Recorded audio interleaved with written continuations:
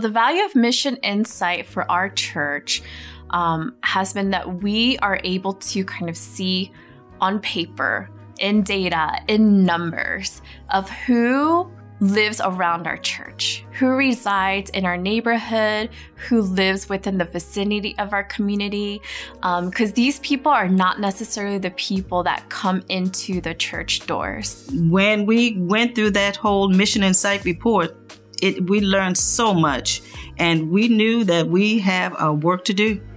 We really do.